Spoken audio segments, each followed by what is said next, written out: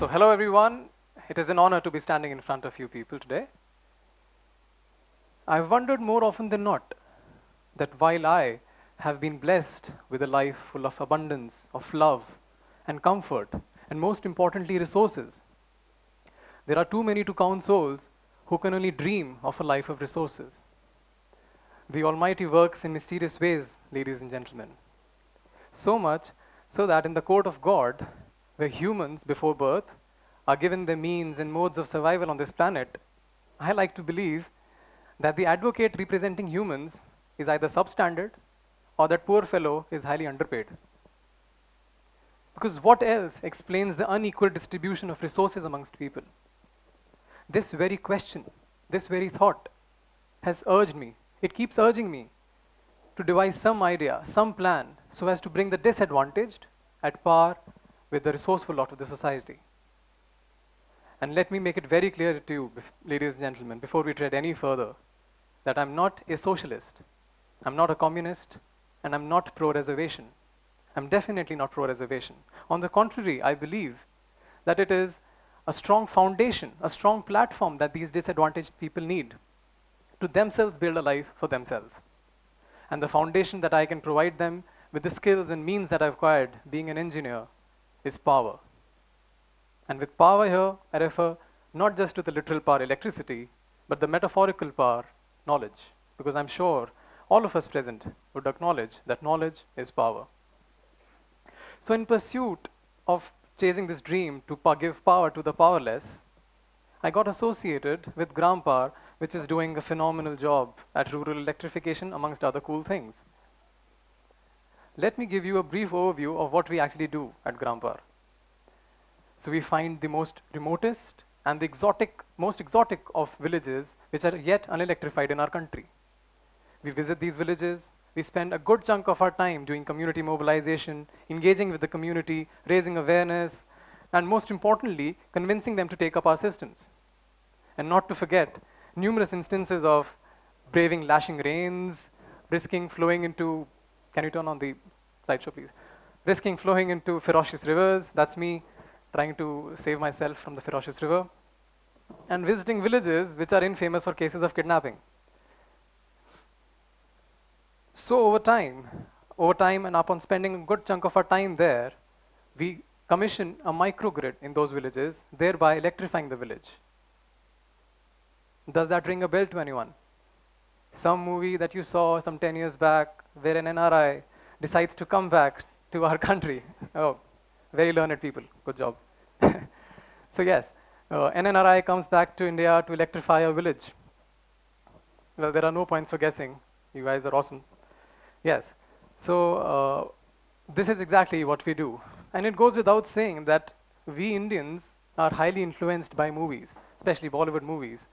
And many a time the decisions are influenced by that one scene that we saw in that movie. So I would urge our filmmakers to make good and sensible movies. The country's future is in their hands. During one of the earliest missions of my life, called Engineering in India, I'm sure all engineers present here would relate with me on that. But yeah, that's a different TED talk altogether, some other time maybe. Yes. So during one of the earliest missions of my life called Engineering India, I was deeply impacted by this movie. And I believe even the President of the United States, Mr. Barack Obama, could not resist Mr. Shah Rukh Khan's charm at a recent Siri Fort event. So me being an Indian, I had no other option but to succumb to it. So I gave up a life of travel, of a well-paid job, of comfort, and I decided to give back to the society, to we, the people. Allow me to define the talk further. How many people do you reckon do not have access to power in our country? In our country alone? Anyone? Well, 300 million people in our country do not have access to power. 300 million people, ladies and gentlemen. Can any of us imagine a life without electricity? In the age of internet, smartphones, Mangalyans, India shining, there are people in our country who do not have access to power. As a matter of utter disappointment, 300 million people who do not have access to power are living a powerless life. So our motto at Gram Power is to empower. It is to electrify India intelligently. I believe that with the advent of electric power in these villages, it is not that just electricity reaches these villages. We do a lot more.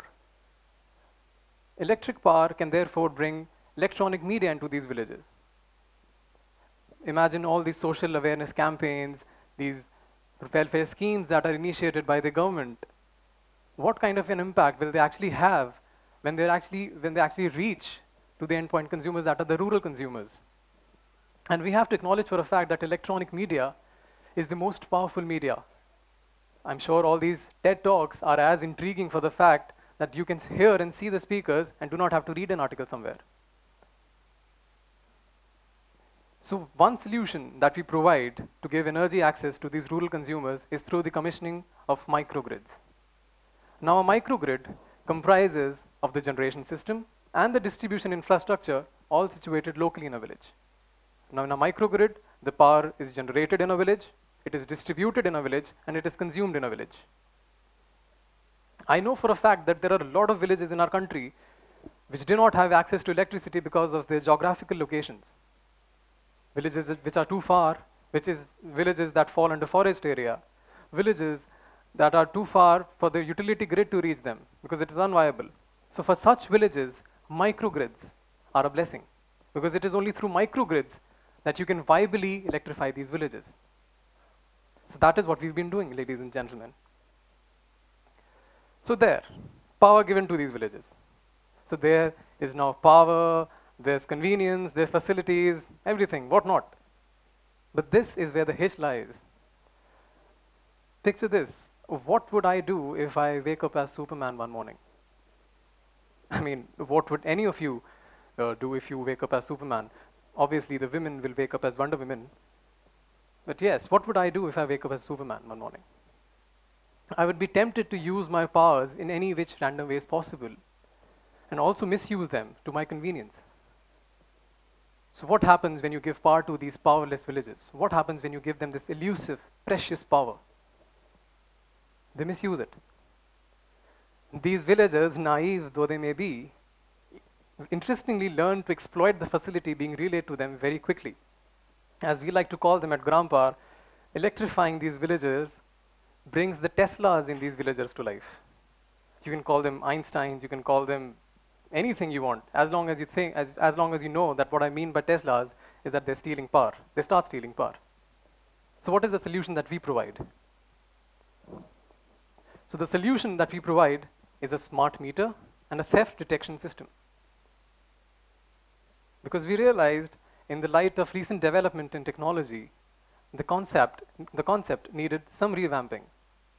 So a smart meter, which is a smart prepaid meter actually. Now a smart prepaid meter works exactly the same way as a prepaid phone would. You get a recharge done, you use electricity. As simple as that. Imagine all the hassles of monthly bill payments and issues related to transparency and fairness of the bill, all taken care of by the smart meter, which is prepaid. In addition to that, a smart meter not just is prepaid, it gives the consumers, the rural consumers that we're dealing with, it gives them a real-time, very simple but powerful information about their consumption. Suppose they start any bulb, they put on any appliance. This meter on the display right there, it tells them exactly how many hours they can run it for. Now suppose if they turn on an incandescent bulb, it will definitely give a shorter number of hours duration. But instead, if they turn on an LED, which is energy efficient, it gives more hours left for the appliance to run. So this way, we're also actually helping consumers use energy efficient appliances. But how do we stop theft from happening in these villages? Because that is one of the primary concerns of our country, preventing power theft. This is where a smart theft detection system comes into picture, ladies and gentlemen.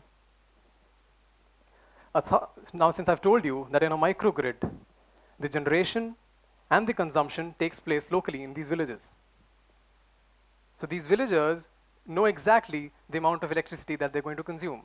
Now for any day, if the supposed consumption and the actual consumption, and there's a mismatch between them, an acute mismatch, we realize that there's theft rampant in that village and the system shuts down.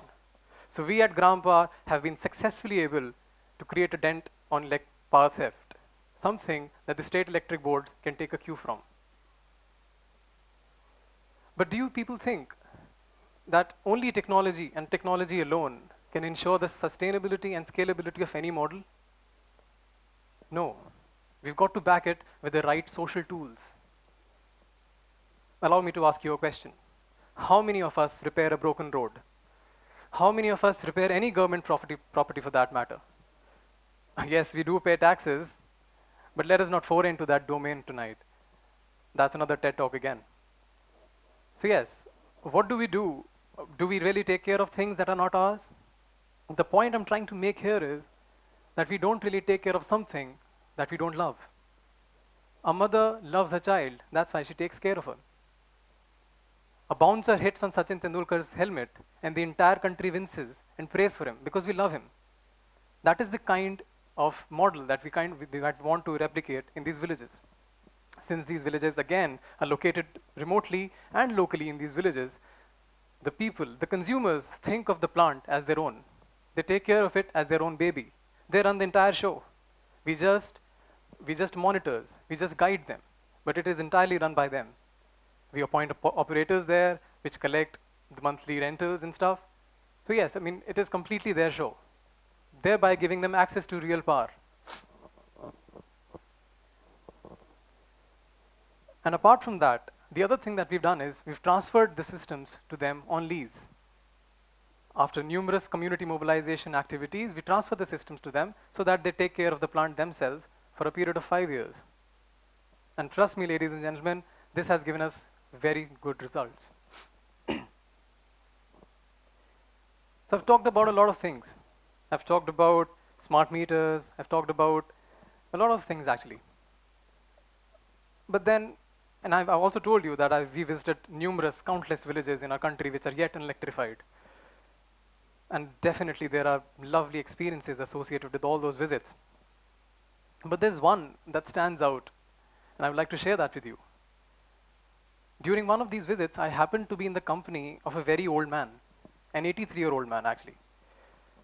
He was brutally honest enough to tell me that he did not trust me. He said, I don't trust you, I don't think electricity is ever going to come to my village, because since birth, and he's an 83-year-old man, since birth I've been waiting for electricity to come to my village. And 4 generations have passed, but nothing has happened yet. He told me, I don't really believe that you will be able to bring power to my village. That day I realized that these people living in the remotest parts of our country have lost faith in the system. Faith that electricity will ever come to their village. Faith that they will have access to the same resources as we privileged ones have. I've told you that how difficult it is to actually reach these villages and do the work there. But I like to rephrase that. So while I've told you that I've visited villages, we've braved lashing rains, we've risked drowning into rivers, but we've also seen women celebrate the first rain of the season. While we visited villages and we've almost risked getting kidnapped, we've also been blessed and loved by people like those 83-year-old men who probably is glued to a television set right now. So we've been blessed by those people as well. So I would like to urge you, I would like to say that it is time that we send a message to these people, that we think of them as our own. Message that we really care. A message that equal accessibility is something that they will also get very soon. Because sometimes doing something is not just important. Sometimes people need more. They deserve to have their faith rewarded. In the end, I would like to tell you people, I would like to ask you people rather, that what is it that you're going to take home from this talk? I don't want to overload you with baggage. Just want to tell you that please take home this idea that equal accessibility and inclusive growth is the need of the hour. And by equal accessibility, I mean access to justice, access to vision, access to computers, access to resources, and ladies and gentlemen, access to power. Thank you.